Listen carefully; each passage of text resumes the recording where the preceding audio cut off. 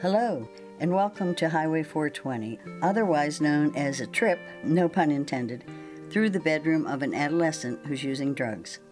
I'm Sally Yagarick from the Erie County Council for the Prevention of Alcohol and Substance Abuse, and in collaboration with the Williamsville Central School District, this video was produced as an educational piece to help parents and other adults become well acquainted with the different types of drug paraphernalia that our young people are exposed to daily. As we travel down Highway 420, be observant as to what is in the bedroom. If an item seems out of place, or if you notice something that wasn't present prior, it probably doesn't belong.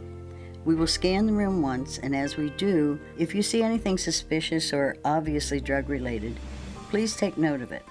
We will then have a presentation on current drug trends, followed by a return to the simulated bedroom, where we will identify and locate paraphernalia.